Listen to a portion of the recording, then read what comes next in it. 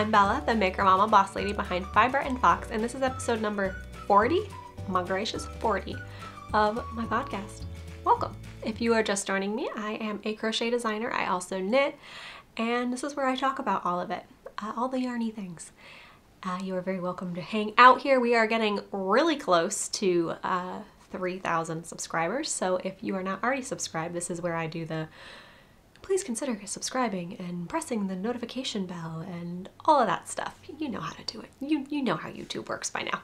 But yeah, it is a really big deal. If you stick around and subscribe, that means a ton to me. And also there's going to be a giveaway coming up real soon with some pretty good stuff. We'll talk about that a little more in a second. But like I said, I'm Bella. This is my podcast, episode 40. Thank you for being here for either just this one or all of it. I really, really, really appreciate you guys. Admin bits, I guess 3,000 subscribers would be an admin bit. So I do have a giveaway coming up probably next episode. We're really close. I am waiting though on somebody shipping some stuff from Australia. So I have somebody doing stitch markers. I have a yarn dyer, and I have someone who's going to be doing a custom crochet hook as well. So if you have any interest in being part of being able to win that giveaway, make sure you're subscribed to this channel so that you don't miss the giveaway episode coming up, probably episode 41, but stay tuned. So yes, that is, I think, everything admin-wise. I know last time I mentioned that I was doing a destash over on my fiber.and.fox.dstash, mouthful, account. Did it last Friday? There are a couple lots left up there, about a little over half the stuff's cleared out, but there is some stuff left.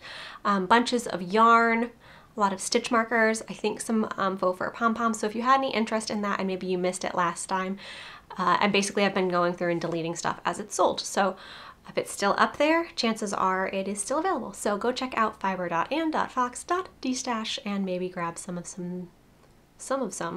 that's a thing I just said, some of the goodies from my stash to add to yours. And that concludes the admin section. Just kidding, it does not. I am supposed to tell you at the beginning that everything you need to know about me is linked down below the video, Instagram, the blog, and the like, and there are also show notes that will correspond with this episode for anything that I talk about. So that actually concludes the admin section. Now for the designy bits. I usually talk about designs here, but I did forget to mention, because, I really did a great job on that admin bit. This, never has its own section. But what am I wearing? This is the Home Girl sweater by Meg Made with Love, who I do not know. Megan Shimes, I'm not sure how you said her last name, but I don't know if she's still designing. She had a second kid a couple years ago and has kind of disappeared. So I hope she's doing well, but she was someone that I loved making her patterns and testing for and just really enjoyed on Instagram. But anyway, Meg Made with Love. This is a modified version of her Homegirl sweater. I don't exactly remember what I did because I think I made this back in 2018, 2019 or so, but I do have a blog post about the modifications that I did. Main thing I know for sure is it's a crocheted sweater. It has kind of a really cool, almost like knit broken rib look to it. That runs this way on the body. And it's really kind of a mind-boggling crochet stitch. I don't know if she came up with it or pulled it from somewhere else, but really love it. This is one of my most wearable garments, because that's a thing people say. But my biggest modification is, I guess, two things. I made it smaller. Hers was really oversized, and I changed the gauge, made it smaller, and I also did knit ribbings. Hers had crochet ribbings that I think were seamed on. I mean, you could definitely apply crochet ribbings as well, but I did. Can I show you the hem of my sweater? Please don't think I'm put together because I'm also wearing pajama pants, but yes, I wear this all the time, and it's machine washable because I made it out of Hobby Lobby Soft and Sleek DK, which is really fingering, in the colorway Dijon, I believe. It's all in the blog post. I'll link it in the show notes, but yeah, this is like my favorite gross green mustard. Dijon, I guess, but I don't eat mustard that's this color, so I don't know. But really love it. As far as acrylic goes, it's a great budget-friendly kind of indie dyed knockoff. It's not their indie dyed line, which I refuse to participate in and still am iffy about the whole thing, but this was before that anyway. It's got a, not really a marl, but a tonal color variation vibe to it, so it doesn't look like a straight up solid color, which kind of gives it that indie dyed look, but it is one that I suggest to testers a lot who aren't necessarily interested in working with indie dyed at whatever point. It's a great fingering weight sub for a lot of patterns. And it's machine washable. It does have, you know, a bit of pilling on it. I'm just gonna keep showing you my sleeve over and over again. A little bit of pilling, but for being worn an awful lot, and it's probably about 3 years old now. So yeah, 2-3 years old. Really love it, and it's super, super soft. It doesn't have the plasticky acrylic feel to it at all. It's just like really soft. So I really like it. I wear this one a lot. So that is what I am wearing. Design-wise, Field's cardigan is still in testing. And I am still waiting on yarn to be making mine. I had intended to be making a second, not a second version, but just a remake of the same pattern along with my testers. But I kind of misgauged how long custom dyed yarn took. So I still don't have the yarn, but I am gonna make another one because I want it for like Christmas time. It's like a pretty poppy red. But anyway, what I am working on now, I showed you last time, but I'll show you the adult size just to have a comparison. It's still not blocked. I need to have a major blocking party this week. A block party, if you will. But this is the Through the Rain Cowl. This is the adult size one.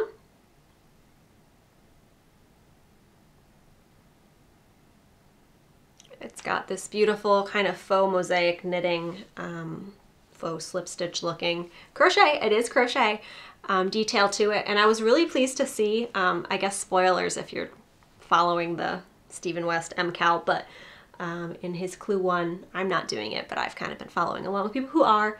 I do not have the time to dedicate to that sort of commitment. But his part of Clue 1 has kind of a similar like V-stitch mosaic thing going on.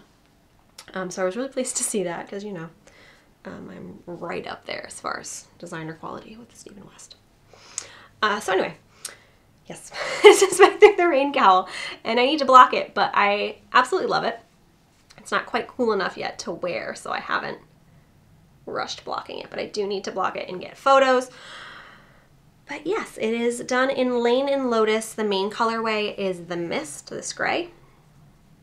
And then the rainbow colors in the background are a mini skein set, also from Lane and Lotus. Last I checked, she still has them in her shop. She recently announced that she is going to be taking kind of a step back from dyeing and more dyeing on like a brings her joy kind of basis rather than a have to for business kind of basis, which I totally respect. So if you want to grab them from Jen while she still has them, I do not know if they will be available again. But last I looked, they were in the shop. So this is the adult size, and I designed it such that you could, with the 7 20-gram mini set, then create a either child or toddler size matching version as well if you got another main color.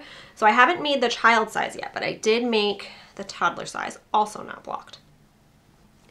Made that. Ooh, I don't know if I have the ball band. Oh, I do. Okay. So I made that. And guys, this one, I'm kind of more obsessed with this one. Like, look how pretty. This one's just like more confusing looking because the gray on this is very defined and you can see it really well. But this one's like got a tonal gray and it's so pretty. It's the same mini skeins, but the main color I used on this one was Silver Key Stitches in a one-of-a-kind and one of her 50-gram skeins. So she has a color that's very similar to this that I believe is called that Snow Moon, maybe. But this was like a slight variation of that color. So she did it as a one-of-a-kind, but she always has 50-gram skeins, I believe, in her shop, and this toddler size is perfect with a 50-gram. I haven't weighed it yet, I don't think, but I had a bit, just barely a bit left over. So you could definitely do it with a 100-gram skein as well and have a little less, I guess, yarn chicken woes, but as long as you gauge, you'll be fine. There was several grams left. But yeah, if I had this in a full skein, I absolutely would steal this one for myself and use this color because I just think, I mean, they're both gorgeous, but I just love the way that this one looks. It's like so I don't know, it just kind of fades together really beautifully. So I really like it with this tonal gray. And I am gonna write up, I don't have enough to physically make the third one with the mini skein set, but if you were to make it yourself, you would have enough for either the child or toddler, and an adult. So one adult size and one youth-ish size. I don't think you could get all three, but I do still have some yarn left. It's gonna go back up here, and I don't know if you can see. Oh no, you can't see up there. On top of there, I have a yarn bowl that my daughter painted me for last Christmas, and it has all of my rainbow, like minis and rainbow projects left over. So eventually that's gonna be some really amazing rainbow, something or another. But yes, I need to write up the child size and then, yeah, get this pattern in testing. So hopefully November sometime. Be on the lookout for the Through the Rain Cowl. Very, very pleased. And it's really a really easy stitch once you get going. Very repetitive, and you're just like counting basically when you need to change the mini skein rows, but there's not a lot of math or counting or anything involved. It's very mindless, and I've now made these two, and now I have another thing to show you. Hang on. Okay, I kind of had intended to play that off more smoothly, but if you're my mother, mother of mine, avert your eyes, look away, fast forward until you get to something else. Okay, so I have another adult size version because I wanted to try it out with as a 2 skein project instead of using the minis if you didn't want to get mini skeins. And it actually works up really amazing in a gradient or a, like, whatever you call this kind of yarn. This always reminds me of like a hand spun type thing. I don't really even know what this is called, but I made another version in, this is Zauberball, I believe is how you pronounce it, from Schopel, I think. It's a German yarn company, to the best of my knowledge. And they make the crazy barber pole hand spun looking yarn. So a lot of this tag is in another language, but what can I tell you about this yarn? I don't know if I have a colorway. I don't even know.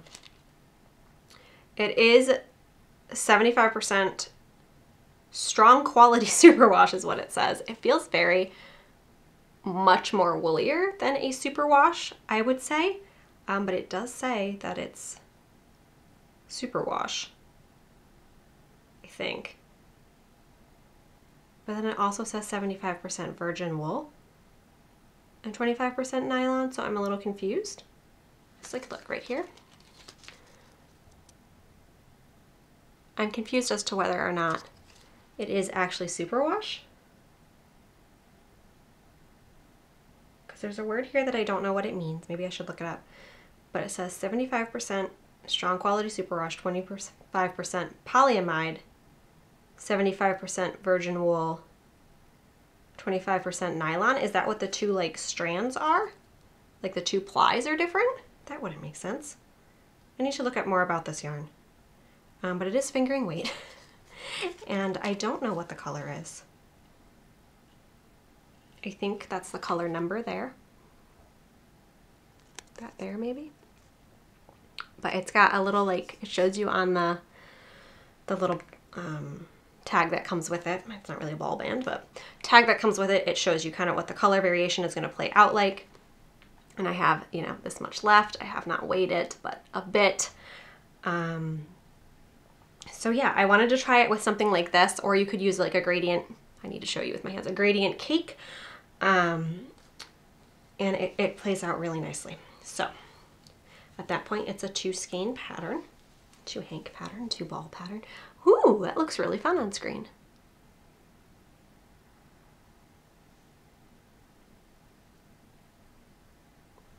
So the other color is Cascade Yarns Heritage, which is superwash and nylon.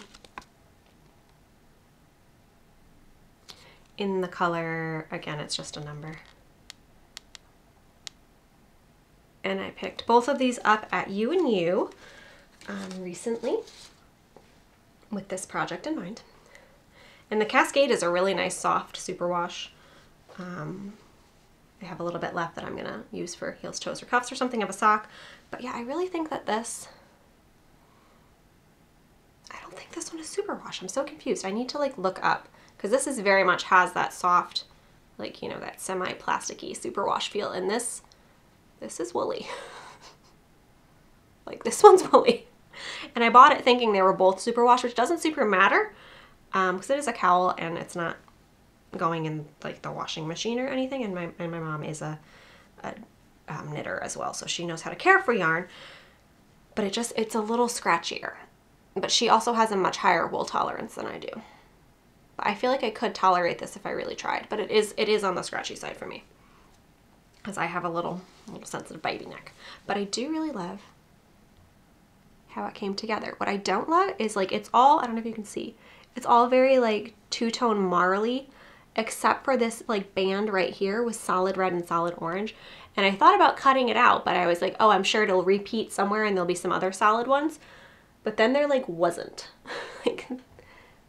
like those are all like 2 strands of different colors, and then that's just like red. So I don't know what that's about. I've never worked with this particular yarn before, if that's normal. But I know a lot of people make shawls out of it. So like it should be neck softish, but I guess maybe, I don't know.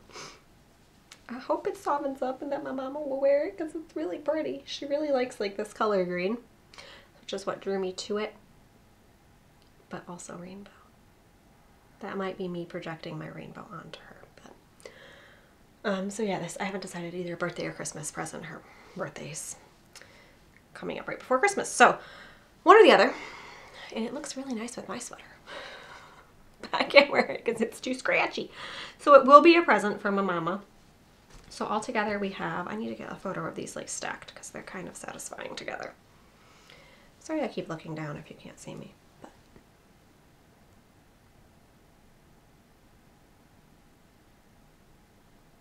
So different yarn choices really change this cowl, and I'm very excited about it. I don't know, I need to get pictures of me in the adult size and my daughter in the child size, but I don't think I know any like in my mind I want like a 7 or 8-year-old to be modeling the photo in the pattern, but I don't really know any like 7 or 8-year-olds close enough to be like, hey, you want to model a cowl and be in my pattern and I can use your face all over the internet?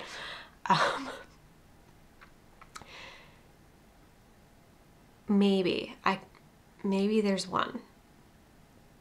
I don't know. So I may have to use somebody else's photos on like Ravelry. So testers, bring me your middle-aged youths so I can use their pictures. Because yeah, putting it on, like it would fit on my daughter, but it would be bigger. So having it like modeled on the right size wouldn't quite be right. Now I'm trying to think of which children. Like I definitely know children from like my church and extended family and whatnot, but I feel like it would be weird to be like, hey, you want to be in a photo shoot with me and my daughter on the cover of our pattern? So I don't know how I'm going to do that exactly, but I feel like I should have it modeled somewhere, right? So that is the design section. Coming up soon, Through the Rain Cowl. Stay tuned. Finished objects. It's a doozy. I finished, well, again, it's not blocked, but it will be. I finished my child size feather wing shawl for my daughter's birthday. It's, I think, supposed to be like an angel or a fairy, but we're pretending it's an owl. It's gonna be hard to show you. I'll try to back up. Okay, it looks so tiny. I mean, it looks big on screen, I guess, but when I hold it up, I'm like, surely this won't fit. But I've measured and remeasured, and it is the size to pattern and the size of her actual wingspan, and I haven't blocked it yet, so it'll be a little bit bigger. It just looks so tiny compared to like shawls that I would make. Like looks like a bib on me. But yeah, it'll be much nicer once I block it out.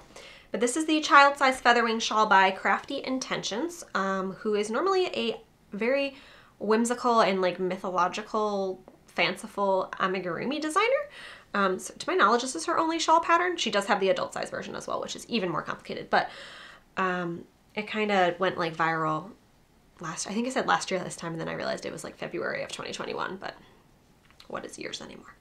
Anyway, it really took off the adult size one, and then I think she did a child size as well. I made the, let's see, I think I did the child size 3, which is like a 37, 38 or something wingspan, like fingertip to fingertip, literal wingspan. And yeah, once I block it out, I made sure, I think I was talking about last time how I met gauge unblocked. And there was nothing in pattern that specified blocking your gauge, which normally I assume is the standard, but she did have a note in there about maybe choose a yarn that would block well for drape, but knowing that she's a amigurumi designer, I assumed that it was an unblocked gauge, and that was definitely a gamble, but it actually came out exactly like to measurement. So it was an unblocked gauge, in case anybody is wondering. I believe that was the correct way to go. And I did choose a superwash yarn so I could block it out and make it more drapey. The yarns that I used on this, it was some intense yarn chicken. Like, I was going back and forth between ordering more because I could tell I was almost running out, and I knew I had ordered from Knit Picks, and I was like, it's gonna take, you know, and everything's taking extra long to ship and whatever. So I was like, I know I may need more, but I don't want to order more because I can't return it, so I don't really want to be stuck with like these gradient. Although I guess I could have used it to make that. Why am I pointing up there? There's nothing up there. It's on the floor. I could have used it to make the cowl, I guess, if I wanted to make a gradient one. But yes, I used Stroll fingering weight. The way that, this is not cohesive. The way the pattern works is it's written it's one size or one instructions for the whole pattern. But the way the sizing changes is with gauge and yarn choice. So like the itty bitty toddler size is, I think the smallest is maybe 2T. She wouldn't put a shawl really on a baby. I think 2T is the smallest, and I think it goes up to 14 years. And like the smallest one is fingering weight with whatever size hook. And then the largest one is actually in bulky weight, I think, with an obviously much larger hook. So the pattern instructions remain the same, but the shawl gauge, hook and yarn change.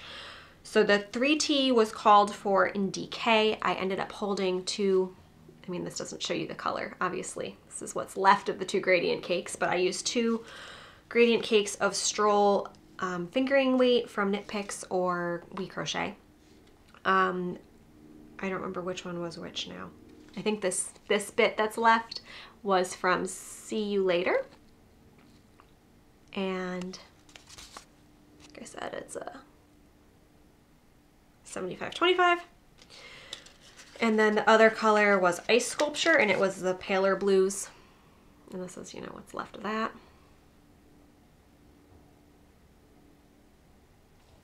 And they were, if you want to see the actual cakes, you have to go back and look at the last episode. But yeah, I have like, I did weigh it, but I don't remember how much, but like this is probably what, 2 grams left of each.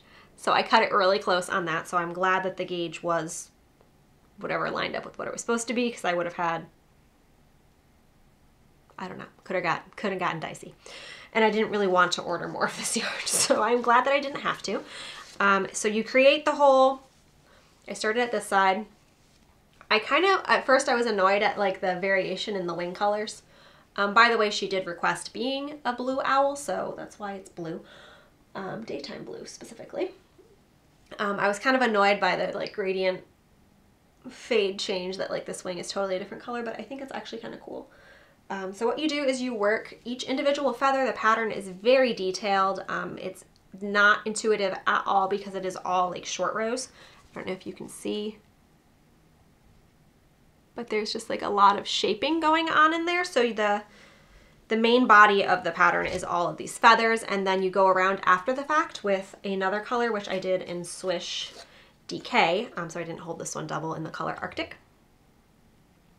And that's a 100% superwash, no nylon.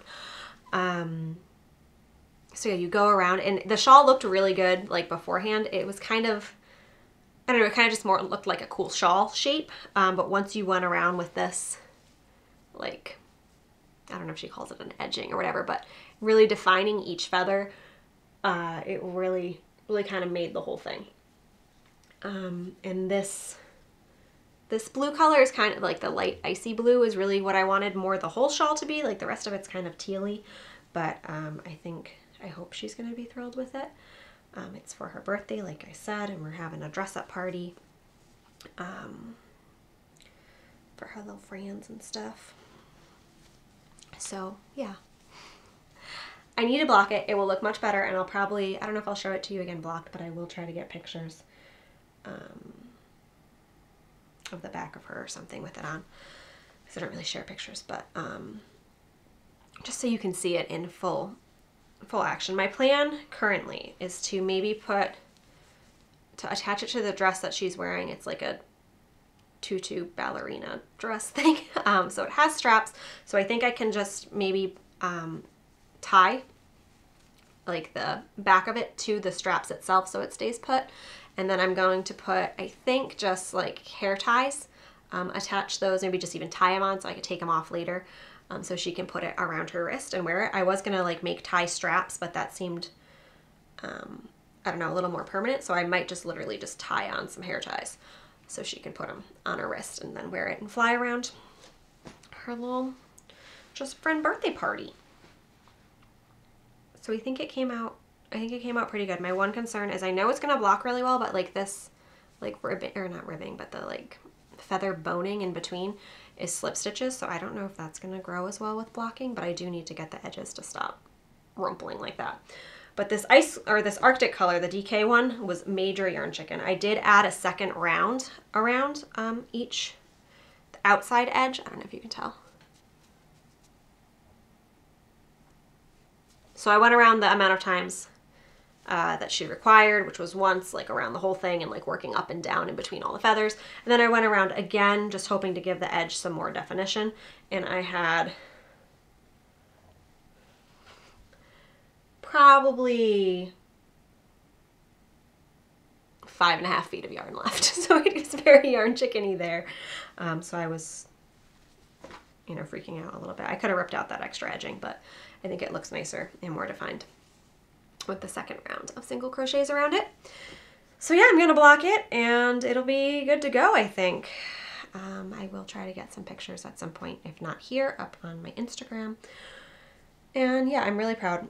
It was a hard pattern to follow. I was talking about it a little bit last time. It was just constant, like, do 5 of these stitches and then 7 of this and then slip stitch here and then work back the other way but leave 14 stitches unworked. And I'm making up these numbers, but it was very like just random numbers because you're shaping these feathers and all the feathers are different. I think there's only like 2 that are the same throughout the whole thing or something, which I could have just totally made up. But looking at it, working from end to end, it was all completely different. And it was some very clever shaping, and the pattern itself is, I said 99 pages, but I think a lot of it, there's like, it's broken into 2 parts. So there's like a no picture version. Like the second half of the pattern is no pictures and the first pattern is with pictures. So I think I got up to page like 50 or 60 maybe, which again, I could be making up, but it wasn't all 99 pages that I had to follow. And there's a lot of photos in there and a lot of helpful tips. So it is, I guess, reasonable that it's 99 pages, but it was a lot. But she did very detailed, like exactly how many stitches you needed in each row and how many would be left over. And so that was nice. But it's not a potato chip. Watch a movie and not focus on it. And I was working on it at night, so my daughter wouldn't see it. So I was just like, there's definitely, I don't know if you can see, but if you compare, as Christy Goss would say, you can't tell from a galloping horse. But there's definitely some asymmetry between this wing and this wing. And I don't exactly know what happened, but there are some differences. But that's okay. So that is the child size feathering shawl, and I don't ever want to really make another one, but I'm very proud that this one is done and that I got it done with the yarn that I had, so I didn't have to order more because that's a pain. So that is finished. I also finished, these were mostly done last time, so I'm not even going to talk about them very long, but I finished these, they're bright, Patton's Croy, scrappy-ish. They're not scrappy, but they look like they're scrappy. Like the yarn has that kind of randomness to it, but the main color is Patton's Croy Mexicala Stripes. I don't think I still have the tag. Mexicala Stripes, Patton's Croy, And then Patton's Croy in the color Flex for the heels, toes, and cuffs. I did the whole pair out of a 50 gram skein, so I can get an adult size pair of socks on US 1.5s. I had been saying 2s before, US 1.5s, and I believe I did 56 stitches around. And then the pattern that I did was not actually a pattern, but I just did knit 3, slip 1 round, and then knit around the next row. So there's just like a tiny bit of slip stitch detailing. And they're really fun. At this point, my goal is to wear all of my socks in my Birkenstocks, and my family judges me real hard. Real hard. But it makes me really happy to see my socks. But these ones, I don't know. I don't wear neon. I don't have any clothing in any of these colors. Maybe this yellow. And definitely gray. But yeah, this does not match my wardrobe at all, but it was yarn that was sent to me by a viewer, and it's really fun. And it's socks. Socks can be fun. But I don't know if it's Birkenstocks fun. That might be too much fun. So these might be like house socks. But I do like how it's like looks scrappy. So those are finished. And those are my finished objects. For whips, surprise, surprise, it's more socks, because you must always have socks. This is another Patton's Croy. I am feeling it on the Patton's Croy as of recently. This I have 2 50 gram skeins of, so I'm doing longer ones. And I don't know if I can really show you the texture, but I'm just doing some broken rib, which is like ribbing 1 row, knit 1, purl 1, ribbing 1 row, and then knit the next row. So it creates very similar to the texture of this sweater. And I think there's variations on broken rib, but this is, I don't know what I consider standard broken rib. So it is, yeah, knit 1, purl 1, and then you knit the next row throughout. So no pattern again, and this is Patton's Croy socks. No, I bought this one. I was going to say this was sent to me too, but I bought this one. This is the color Gray Marl, and my go-to, which was sent to me, that I use all the time, Flax for heels, toes, and cuffs. But I think I'm only doing the heel. I didn't do the cuff, and I don't think I'm going to do the toe. I'm trying to use, I need to learn how to do toe-up socks so I can like better use up all of my yarn, but I don't mind having scraps, so it's fine. But I'm trying to make longer ones that would peek over the top of my boots, and this seemed like a reasonable color as opposed to like, you know, having this peek over the top of your boots. So this is a good, you know, woodsy hiking sock looking, like maybe not I knit my own socks vibe. So again, this is on the 1.5s. I believe these are 60 stitches. I did them a little bigger because of the ribbing. But yeah, I'm making longer. These are really boring to work on, like really boring to look at. Like I rather work on this because you are like guessing what's gonna come next, and it's kind of fun. This is like I am doing gray marled things for many inches, but they will be cozy and really good, just winter go-to socks. So not super duper exciting, but